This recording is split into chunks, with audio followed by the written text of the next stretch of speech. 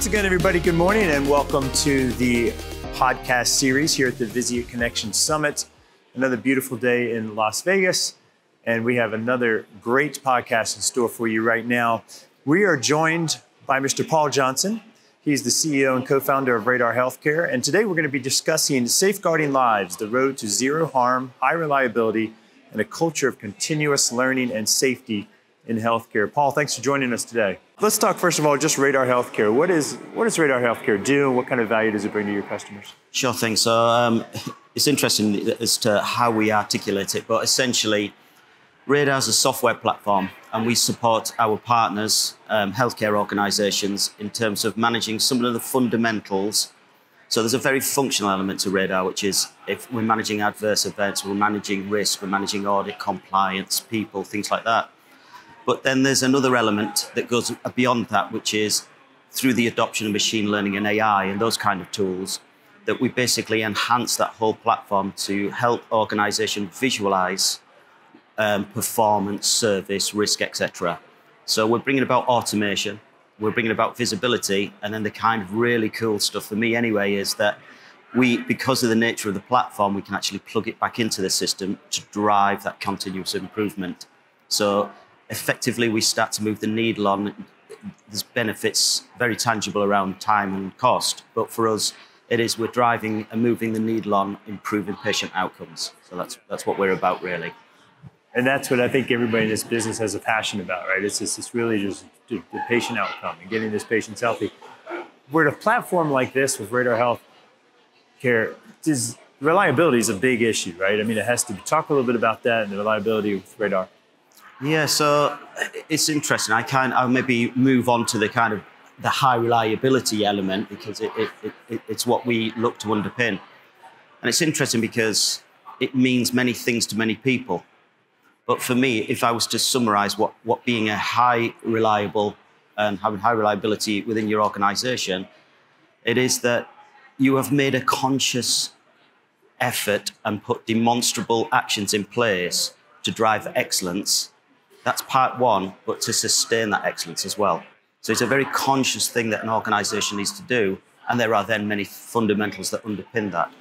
Let's talk about those fundamentals underpinning that. You expand upon that a little bit for me. What really drives it? So again, I was looking at, you see, there's lots of publications out there, so this is my view.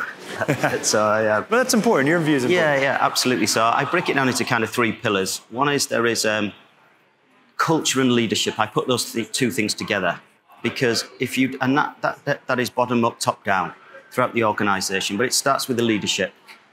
That if you set your stall out that, look, we as an organization, we're going after this, whether it's zero harm, it's high reliability. And the culture has to be open, transparency, psychological safety within the organization. So I think that's the first fundamental, that leadership and culture within the organization. Otherwise, you won't achieve it.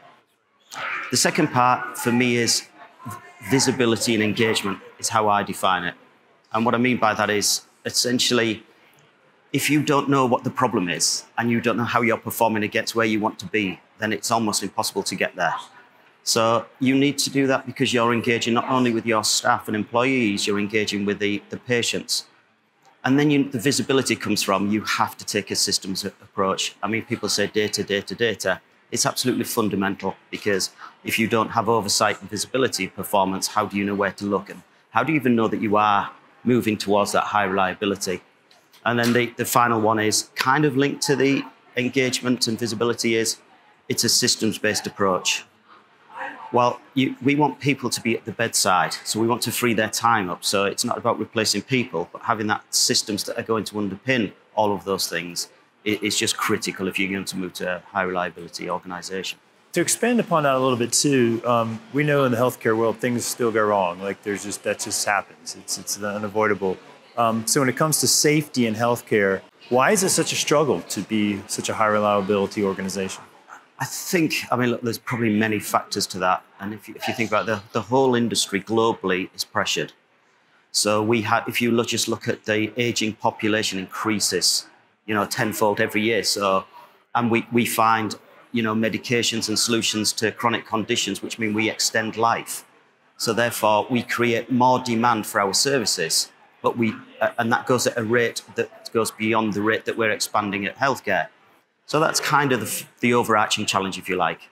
And then I used to use this infographic, and it was two guys are pushing a wheelbarrow up a hill with square wheels. And there's a guy at the side of the road selling round wheels. And the caption just said, "Not now, we're too busy." Now, and it wasn't to be critical of healthcare organisations, but we're in the moment. So you're delivering care, there's crises, there's pressures, creating capacity so that we can look at how we're going to implement those changes because we're going to realise the downstream benefits.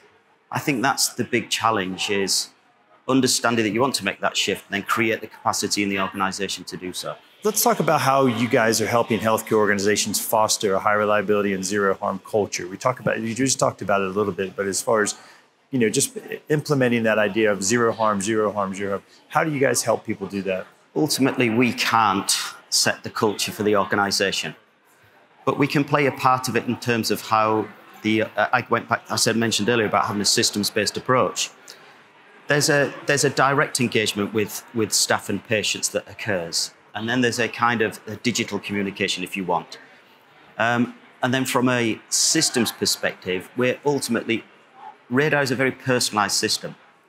So whilst we have some kind of core functionality that all organizations would adopt, ultimately they are tailored to the ways of working of that organization. So we are basically, how do you want to operate? What are the things that you're driving? And then we would tailor the system accordingly.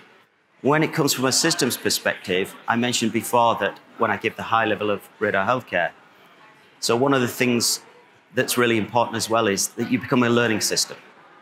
And so what we mean by that is, whilst we're managing these functional elements of an organization, we're bringing that data to surface it up and push it through the machine learning and the AI to visualize. We're connecting with patient records, EHRs, we're automating those things. Ultimately, we're capturing lots of information. We're helping visualize where you need to act, which again comes to the capacity issue. And then because we're feeding it back into the system, if you go back to what does a high reliability organization mean, we're striving to be continuous improvement and excellence. From a systems perspective, that is exactly what we're aligning ourselves to. Constantly learning, identifying where the change needs to be made, and then measure that change. And that's something that's really important. And that's good and bad. People often look towards the kind of the negative, adverse events. Things that we do with the Emirates Health Service in the Middle East, and even with Cleveland Clinic, where they talk about good catch, where they've identified a potential issue. It's identifying where I've got best practice and how do I, from a systems perspective, instill that into other services within that organisation. So I'm reducing adverse events and I'm pushing best practice. And then that all feeds into that cyclical, continuous improvement. And once you've switched it on and engaged it, then it's not that you can sit back, but effectively now we've put the systems, the culture, the processes in place. Now we're moving towards it. Now we're going after that zero harm and high reliability. Talk to me a little bit about what excites you about the future of Radar Healthcare and where you see it going, where you see it continuing to grow, and how it can really help its customers. I could go down a rabbit hole here of lots of different innovations. We're doing some really exciting stuff around natural language processing, sentiment analysis, predictive analytics, those kind of things. But if I'm truly honest, what really excites me is we have something called Radar Community. So Radar Healthcare has a community that's embedded within the software, and we connect all of our users. We have organizations that are working in senior living, in mental health, talking to countrywide healthcare systems. You have Cleveland Clinic talking to the NHS. And something that we're very fiercely proud of is, I may get the numbers wrong, but I know they're around this. I think it was 312 suggestions came through that community. 250 were realized into the product. We're not driving our innovation and roadmap, our customers drive that. And that's what excites me because I don't know what they're going to ask next. So from that perspective, that's super exciting. Yeah. A big community coming together to drive excellence into our product that we then share and has an impact on the patient.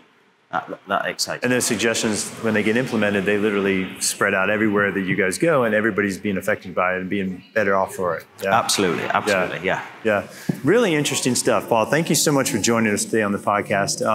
It's exciting to hear when we get people up here that are so passionate about what they do and passionate about their products.